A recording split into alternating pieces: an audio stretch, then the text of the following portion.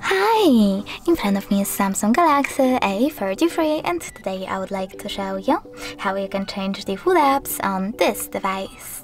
Firstly, go into Play Store, click on the search bar and download your new default app. In my case, Opera Mini browser. You don't have to open it, just wait for it to download and click on Home button.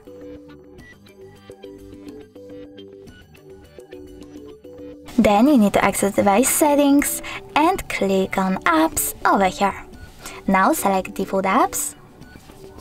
Over here, click on Choose Default Apps and tap on one of those sections. I want to change my browser, so I'll go with Browser App, tap on Opera Mini to set it up and go back. As you can see, default app on my Samsung has changed. Thanks so much for watching. If you enjoyed this video, leave a like, comment and definitely subscribe. Bye!